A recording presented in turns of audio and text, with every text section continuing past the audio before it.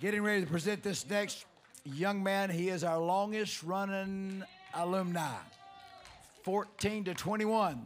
Please welcome the presenter, pastor assistant to the general overseer, Denise Tobert.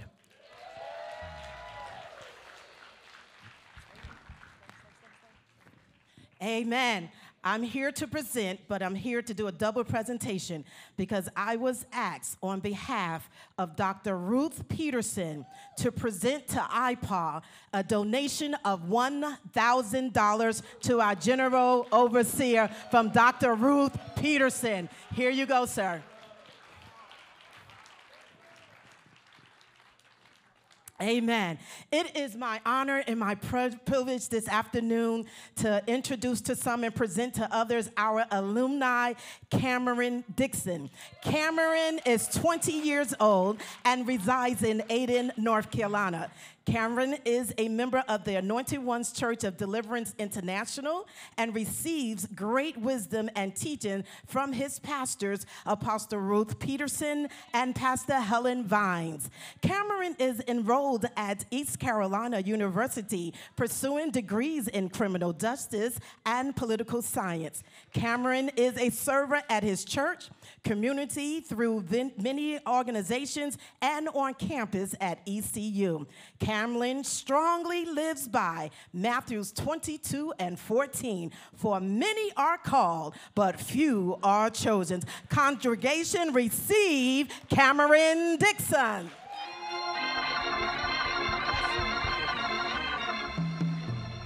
Amen.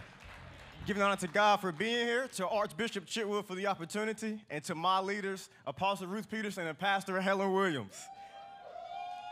Someone once said that in order for us to accomplish great things, we must not only act, but we must also dream. We must not merely plan, but we must also believe. Now, every morning when we wake up, we're presented with two choices. We can either press snooze and continue to sleep with our dreams, or we can wake up and begin to chase them. If you're like me, it can be very tempting to press snooze. The snooze button does not deny you the chance of awakening. It just delays the time at which we do. Amen. However, today, I would like to challenge you to stop delaying your time and start creating it. Let's look at the story of Joseph in Genesis 37. Most of us probably know the story.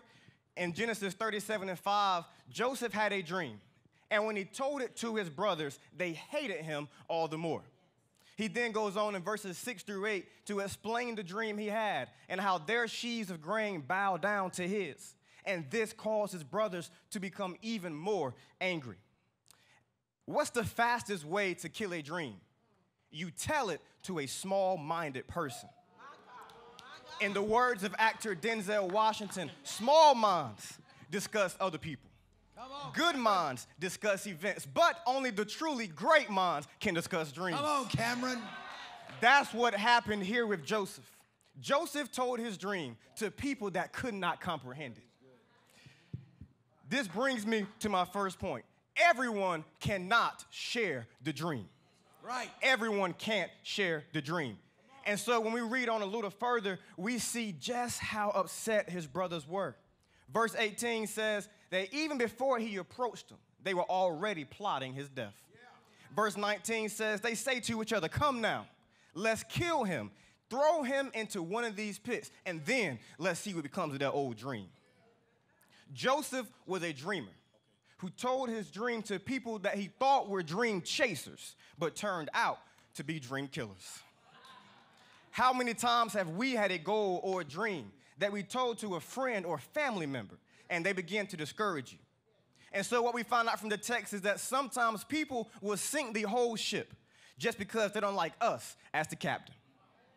It was in this moment alone in the dark and at the bottom of the pit that Joseph could have pressed snooze, but he didn't. And so in Genesis 30, Joseph goes from being in the pit in Genesis 37 to working at the palace in Genesis 40.